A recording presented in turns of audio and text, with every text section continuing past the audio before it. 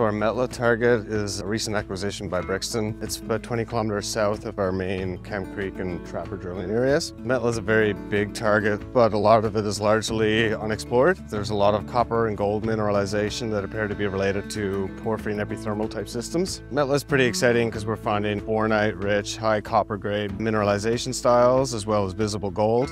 And the scale of it is what's really interesting for Brixton. So it's a huge land package and we're finding mineralization all across it. We're quite excited to work up this project to the drill ready stage and hopefully find another system that we can work on in the years to come.